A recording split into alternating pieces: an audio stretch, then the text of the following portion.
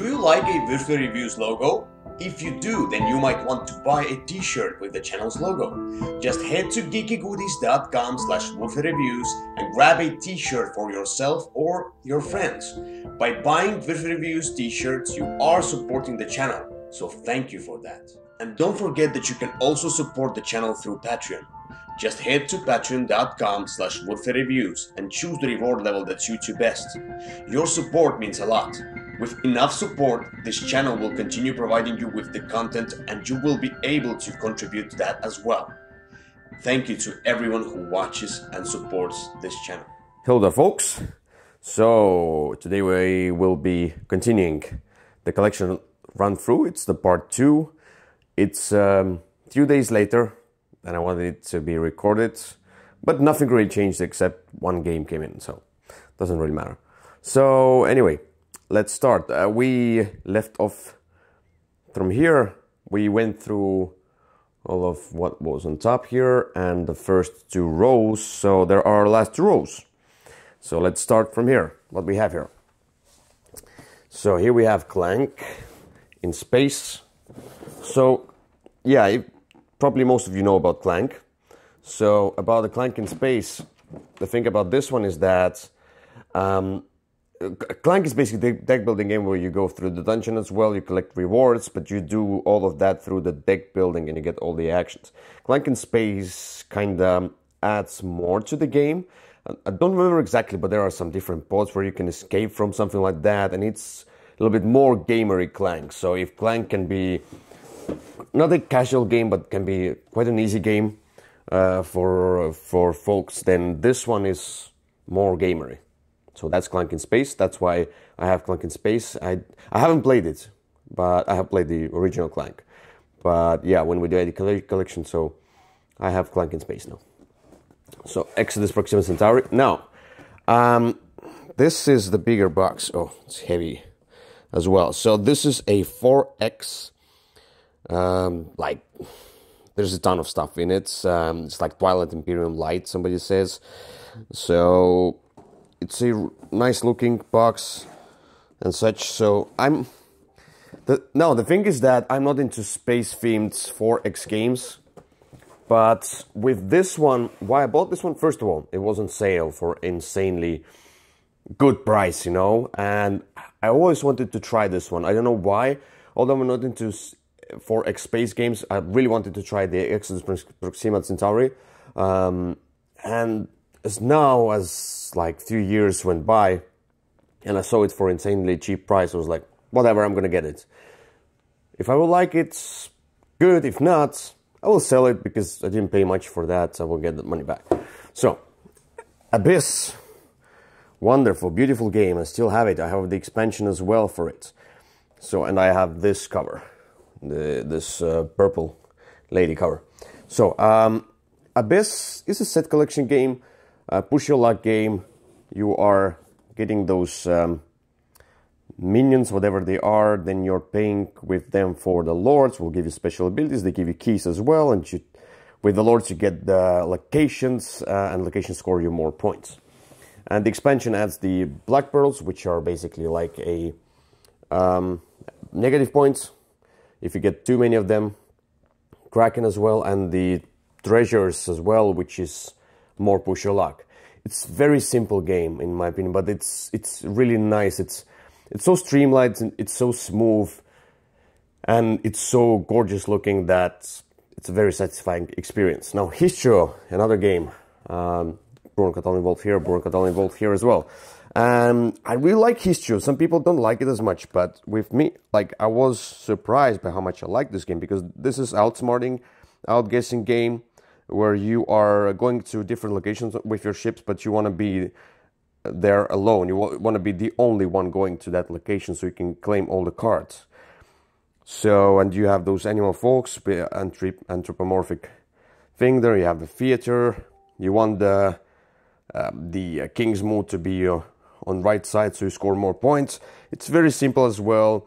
Really cool looking and very nice outsmarting, outguessing your opponent's game. So let's go with Mexico. Mexico now is an abstract game. This is the Super Meeple version of that one. So if you take a look, it's gorgeous. This is a gorgeous game with those gorgeous pyramids and such. So I played the Super Meeple Tikal version of the game. When you look at this box, it's beautiful. And I don't know much about the game, but I want to try all those like kind of classics. It's based on whatever I don't remember, but I like if the abstract games have this kind of an ancient theme to them, and if they look beautiful, then why not? Maybe I'll find the abstract game I will enjoy so much that I will keep in the collection. I can play it maybe with my colleagues from work who are not into heavy games yet. Then we have Yamatai, which is one of my favorite games of 2017. 2016, 17 should be. So in this game, this is a game similar to Five Tribes. It's kind of a spiritually connected to Five Tribes because there are quite a few things that connect. Although they are different, they still connect. And in this one, you are building up those routes with boats. And yeah, you are surrounding, like boats are resources. You are surrounding those islands with resources, with boats, and then you can build on them. You want to get them more coins, more points, and so on. And then you have those specialists, which I love, because when you get those specialists, they grant you some boost to your actions, which makes you stronger in one or the other aspect of the game and makes you different from another player. I really like to play it with two, because then, like in Five Tribes, you both have 2 turns in a round, and this is amazing. Some people hate that. I love that, by the way. I just love it because you can do some chain reactions, you know. Then, this war of mine is based on the what was called the video game, the same name video game, this War of Mine, but it's a board game where you go through the rules as you play, which is cool. It has the app as well. It has lots of cool components and such. It's a big game. It's probably a long game, and it's a story-driven game. It's a sad game, and I heard like quite a few, you know, I heard mixed reviews about this game, but I'm still looking forward to playing this one. I haven't played it yet, but I'm still looking forward to playing this great looking game with, I still like the thematic aspect of it. I mean, the theme, how it's done, the war and cruel war and just simple people trying to survive. Then this white box is a Charterstone, and there's not much to show you except the cool looking box. Charterstone is a legacy game, Euro game, where you build up your village and you build up the center of the map with worker spots, more worker spots to come up. I haven't played it, but I'm about maybe to at some point take it out with my colleagues from work who are not into games that much, but I'm sure this game will be not too... I played Time Stories with them already, so I think it will not be too heavy of a game for them, and I think they will enjoy the ride. And I'm looking forward to this one. I'm hoping for a great experience, even though if the story element isn't as great, I'm still hoping to have that kind of a great feel of a Euro type legacy game. Just that's Charterstone. Then we have Empire's Age of Discovery. I'm not take out all the box, but there's a ton of stuff. I have everything for this one, even the metal coins, the expansion and such. So I like everything. This is the deluxe version. And Empire's Age of Discovery is my #2 top game of all time. And I love it because it has the worker placement. It has different workers. It has area control, but it's not in a bad... I mean, like, it's not in an extremely aggressive way. You're just trying to control the territories, and you're going through the worker placement. You have set collection of goods. The goods give you money. With that money, you can get the buildings, which give you special abilities. They make you better than the others in some aspects, but some go the other strategy route there. And it's just a lot of stuff. And there's kind of a push your luck with the discovery tokens as well. When you discover new regions, there's a little bit of that push your luck as well. And I love how the workers are different than they feel. Like missionaries give more people, soldiers can fight, and merchants give you gold, and so on. So the captains are great for exploring and discovery. So this is an amazing game. I love it. I love it so much, and I can play it anytime. That's Empire's Age of Discovery. Then we have Quadropolis, which is also an amazing game. And it's a city building game, and it's a light game, but I play the expert variants. And I don't have the expansion for it, but because I haven't played it for a while. The problem with this is that it didn't come to the table, but I still love this game, and I'm sure I will get it out on the table with my colleagues, and they will love it as well. It looks like an app, but it's a very smart game where you are getting your architects and you are trying to build up your board with all those different buildings, and the scoring is interesting because the buildings interact with each other and they score based on what is surrounding them, and that's what I like. And what architects you use depends on where you can place the building on your player board. Very smart game, very cool game. That's Quadropolis, a great production as well. Then we have When I Dream, which I had the first version of, and we did a review for that one as well, and we sold it, but now I got it back because I liked it. Alina didn't like it. I liked it more, and I wanted to get some games which I could play with like 6+ players, and this is one of them. And this is kind of a stressful for the one who has this eye patch on them, and they are trying to guess the words the others are trying to hint towards. And this is a little bit stressful, but I mean, like, in a good way. I like that. I like the speed element. I like the word guessing element in this one. It's beautiful as well. And it's just fast. It's easy to learn, understand. It's great for a bigger number of players. That's When I Dream. Then Catacombs and Castles, which I got from the Kickstarter because... Now the thing is that now I have the Catacombs, and I would rather play Catacombs 3rd edition with 2 players. And Catacombs and Castles offers the team variant, team versus team playing. And that's what I prefer, and it should be a lighter experience, a faster experience than Catacombs 3rd edition. And it might be that I will not play, like I play with Alina, but right now I need to find another person who played with, because I'm not gonna play Catacombs 3rd edition with more than 2 players, because I love to control heroes. I don't want to play the Overlord. I want somebody to control the Overlord, and then I can play all the heroes. When you play heroes, if you divide those heroes between many players, then you do your shot and you're done, you know. But with controlling multiple heroes, you have multiple shots, as has the Overlord, who has a lot of shots because he has a lot of minions to activate during his turn, his or her turn. So Catacombs and Castles, hoping for maybe a replacement to Catacombs, because I don't think I need to own both. But we'll see.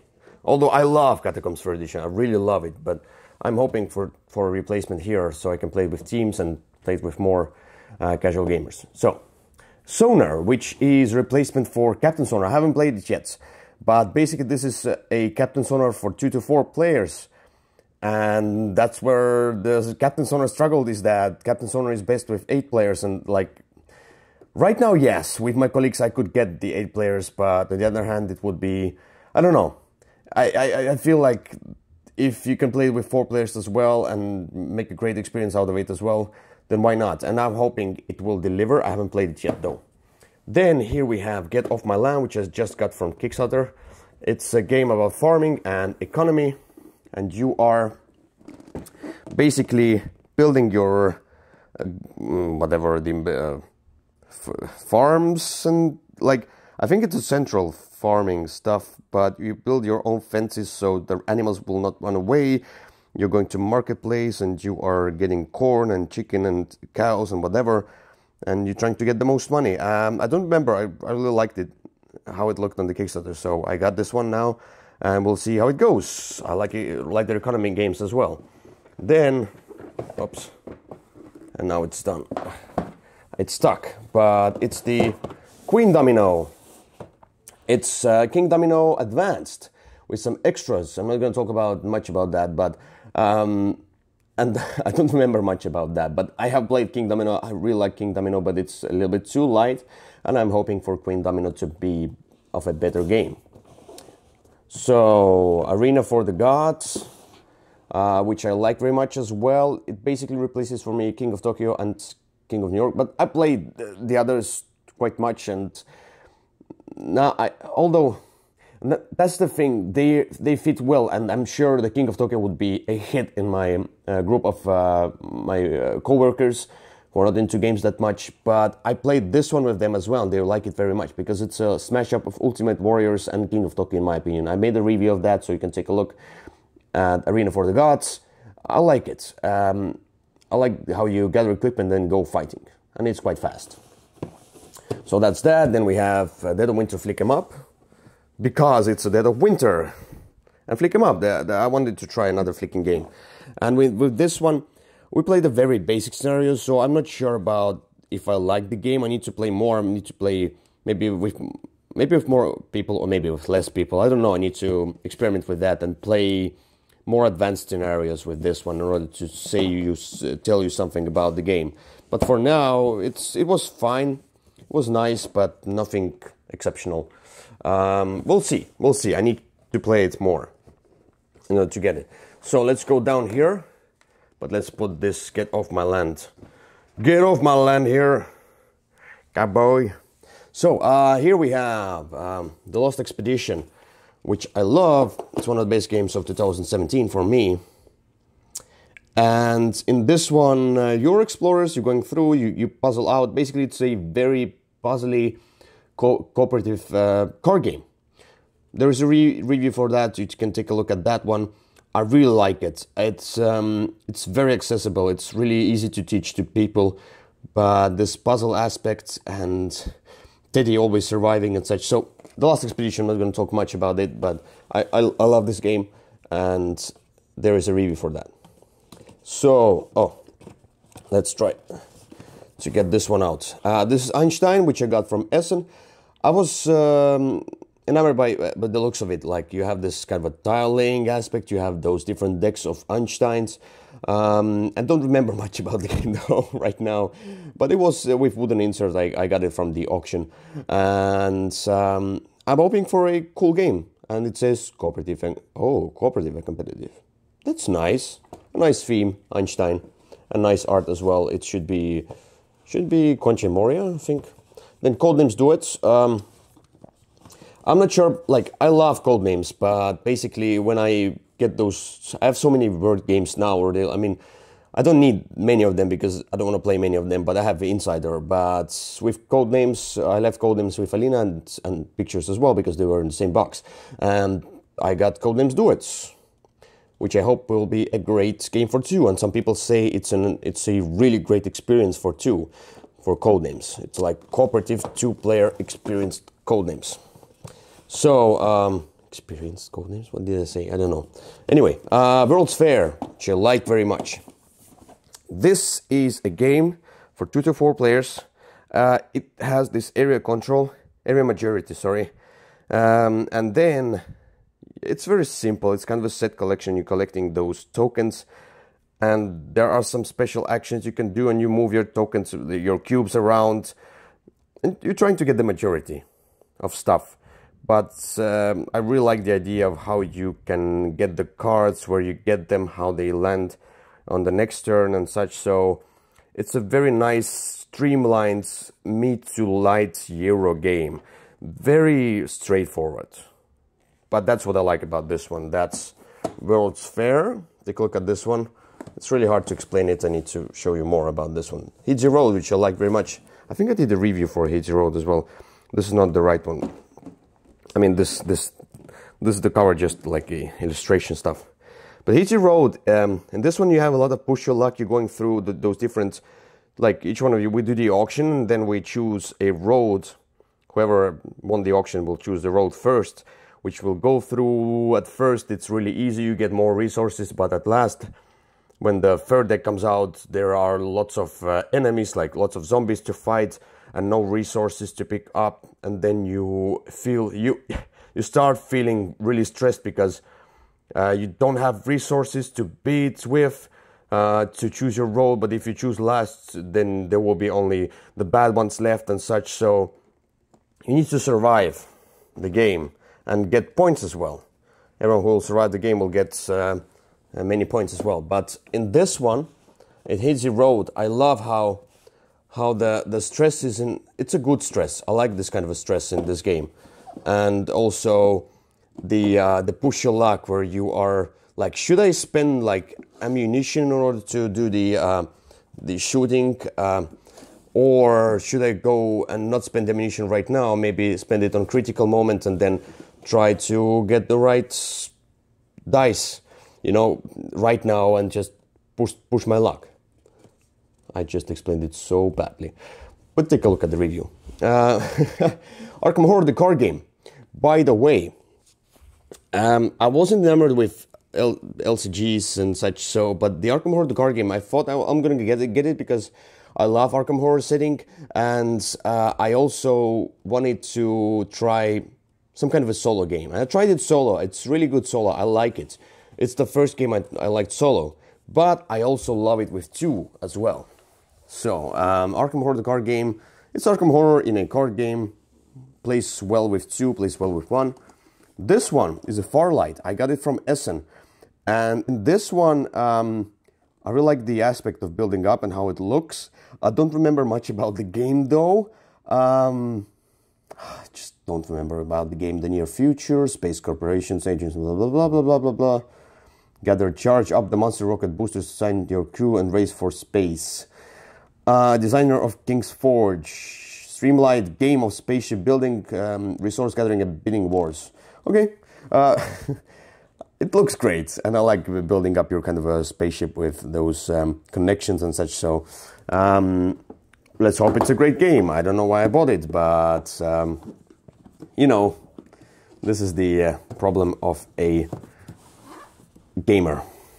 So what we have here we have Seven Wonders Duel. Which I love. It's one of the best two-player games out there. I have the metal coins and everything in it. It's an expansion. And it's a Seven Wonders, but in a dual variant. I like the drafting from the center. I didn't like Seven Wonders original one that much. In this one, this is very fast. It's really easy to teach. And I like the uncovering cards. So if like make your opponent uncover cards for you, and not you uncover cards for the opponent, and building up those wonders will make you will give you sometimes extra turns or maybe some boost in gold or something like that. So I like that as well. Some of this duel, a great game. Then what we have here as well is Tao Long, which I played only once so far. I played very basic, so I'm not sure what to think about this game yet. But in this one you are controlling dragons, a two-player game. But I got the four-player expansion as well. And I like the idea of this kind of a Mancala mechanic where you take the stones and that where you drop your last stone and you go counterclockwise. This is the movement, or this is the action you do. And all the actions are different movements. And there are different restrictions. And you are trying to bite the other dragon and kind of defeat him. But a very basic version is just a plain, you know, ground you just roam around. But in this one, as I see, you can see here, there's a mountain, there are portals. I think that the other scenarios where you have portals, mountains, and some other stuff in it, it's going to boost up the game quite a lot. So I'm hoping for a great game here. That's Tao Long, abstract game as well. So then we have Saint Malo. In Saint Malo, this is what I call roll and write game, but it's with the die eraser markers where you... I like it very much. It's in here you are rolling dice and then you're getting the people, you're getting the all the different buildings and stuff that score you points at the end of the game, and sometimes the pirates come in and destroy stuff, and then you need to build up the walls around the city as well, and you are getting the coins and bricks on the side, as you can see here, so you can then build up and such. So it's a very nice roll and write game with lots of theme, in my opinion, compared to quite a few other roll and write games which are very, very abstract. Then we have Sakura, which is a trick-taking game where you don't want to take tricks. And those are two piles. One is where you need to play a smaller number or a higher number or exactly the same type of cards. But when you grab those piles, which are minus points, you also get some stars and such, with what you can also, not the stars, but like coins with which you can buy those special abilities. And those special abilities boost up your turn. They can make you survive the round and not take the piles in the future. So very nice, very engaging and fast game, trick-taking with a twist, but I like the twist of not wanting to get the trick. And that's cool. So, Paper Tales, which is a deck builder, reminded me a little bit of Seven Wonders. because I don't even remember why. Anyway, it's a deck builder, and then you're matching the icons, but like some cards are in front, some cards are on the back, and the cards age, and as the cards age, they go away.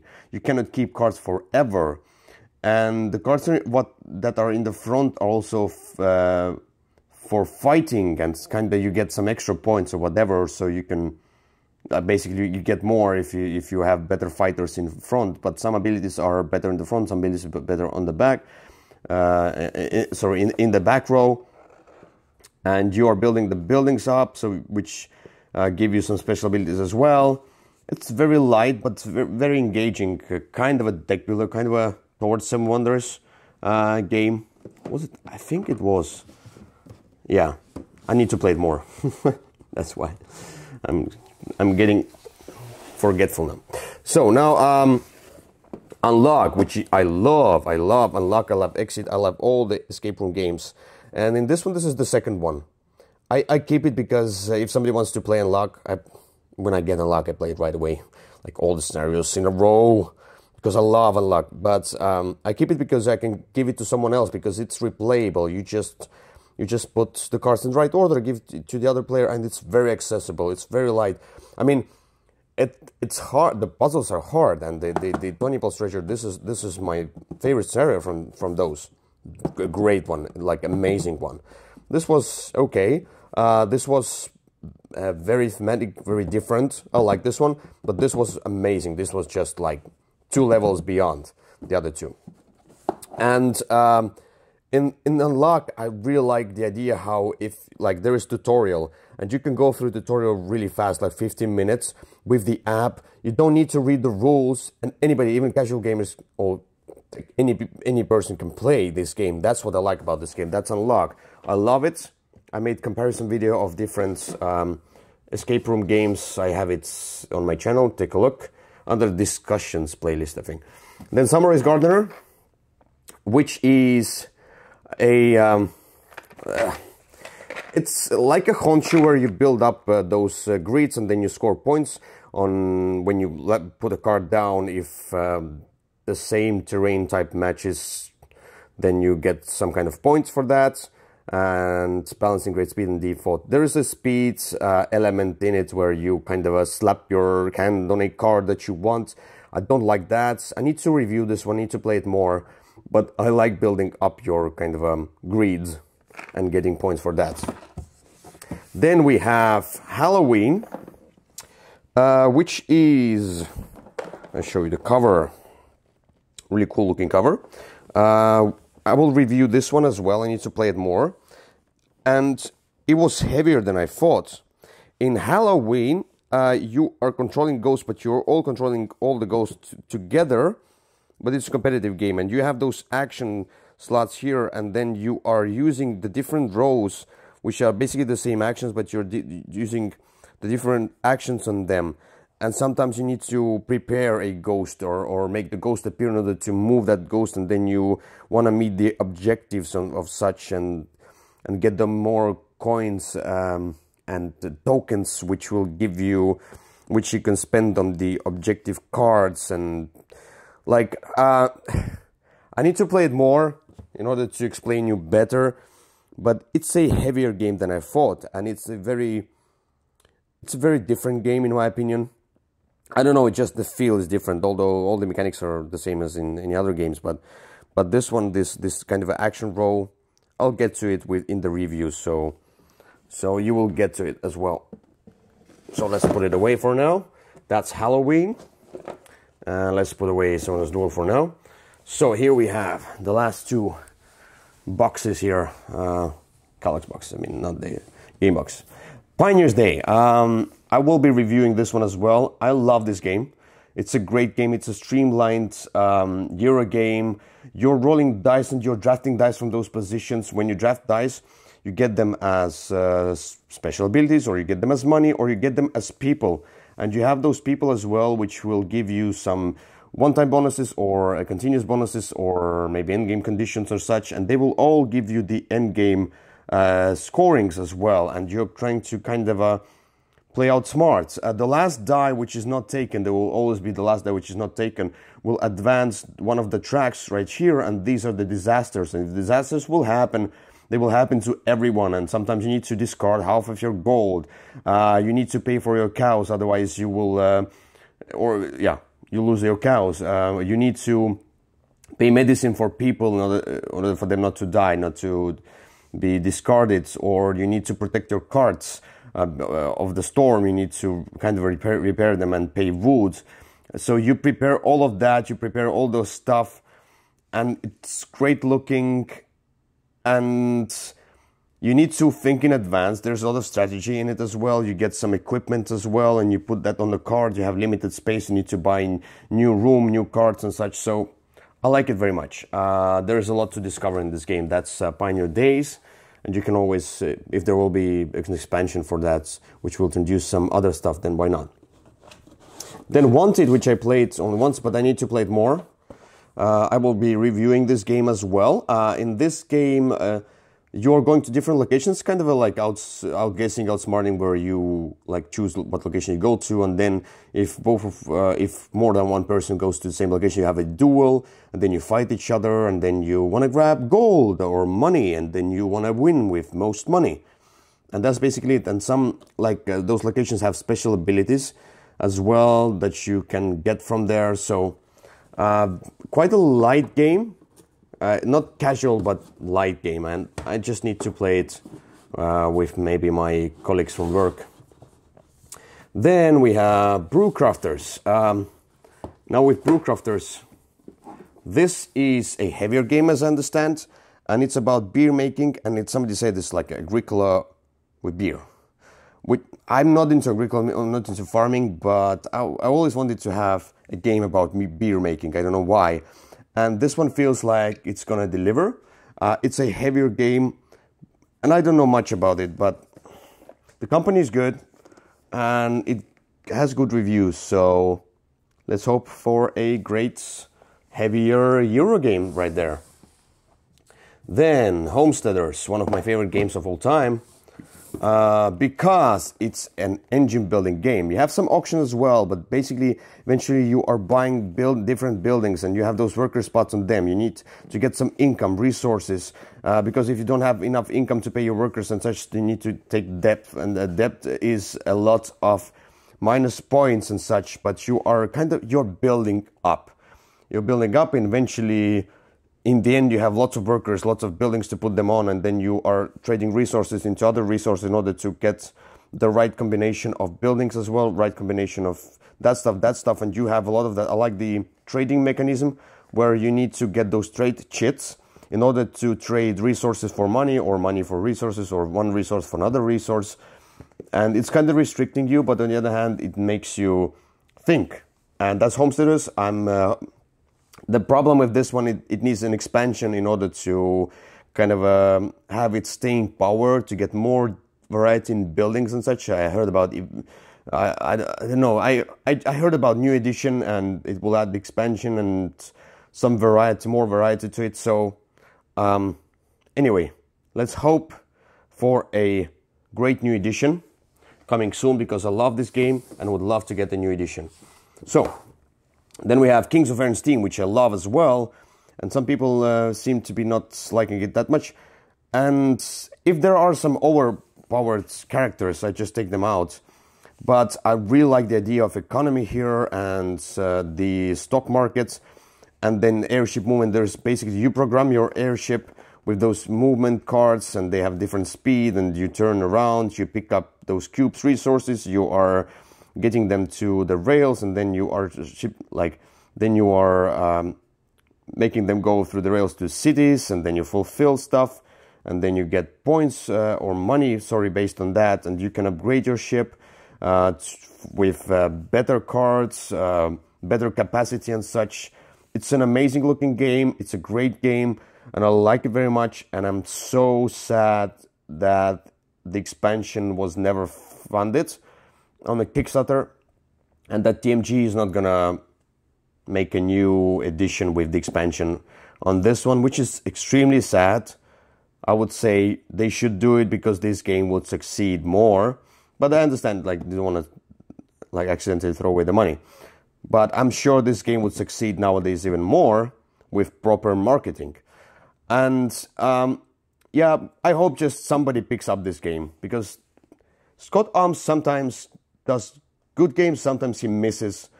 And this is one of those games where Scott Arms made a great job with this one. And Seth Jaffe is the one who developed this as well. So great combination of people there. Then Exodus Fleets, another game from TMG, which I played only once. You manage your resources and you choose your actions, and the others can like, kind of, there's one who will get the maximum of the action, the other ones will get kind of a less of that action, and you are gaining new ships and you are putting resources on those so you can spend them on different other stuff and points and blah blah blah. I need to play it more. I don't remember exactly how it played. I played it in December, but I need to reread the rules.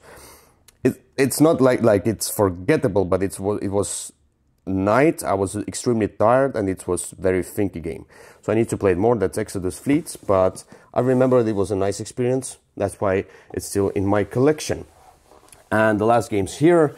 This is Colosseum. I'm not going to take it out of this box, but you know about the Colosseum. This is a new edition. So we had the old edition. I like the old edition. Alina didn't like it as much, so eventually we sold it, but now I got it back because I really like Colosseum. And this is the deluxe version.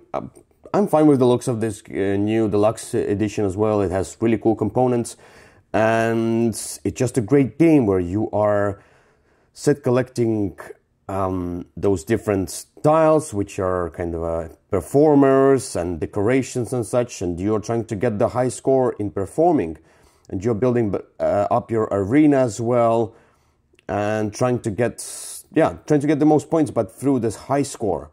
So if you score 90 points, then next time if you score 80 points, you still have like 90 points. This is your high score for now.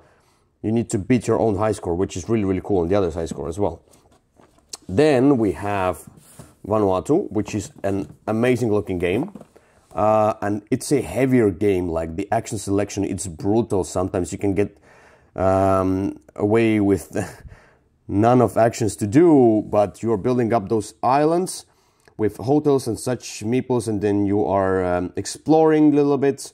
You're getting resources, you're getting money, and this action row on top, this is the one where the brutal gameplay comes in, but I love it. In this game, we have a review of this game, so take a look at the review of this game to know more about Vanuatu. It's an amazing looking game and a really cool game.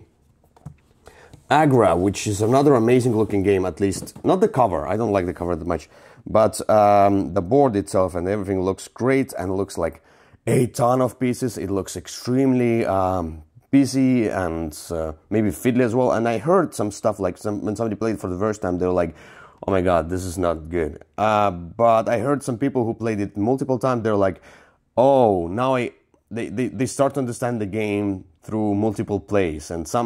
And you may say, like, you need to play every game in order to understand. No, I disagree. With some games, they click with you on the first game. Some games click with you more. You don't need to explore the strategies of the game in order for the game to click and say if you like the game or not. But some games, they do not click except you will discover the strategy. I mean, some games I'm so involved, so strategic, so extremely heavy, that in order to like this game, you need to know the strategy of the game. Otherwise, you will be doing nothing and you will not be scoring points, and it will be unsatisfying experience. But don't tell me I need to play every game multiple times in order to judge it. I'm not talking about reviews. Of course, for review I played multiple times, but I mean, maybe my first impression wasn't good, and there's a ton of games I have that I want to play as well, and I really want to play them for the first time as well. And some games just don't have enough, don't get enough chances, and that's a brutal world of nowadays board gaming world, where there's a ton of games coming out each year, and I just don't have enough time to play all of them anyway.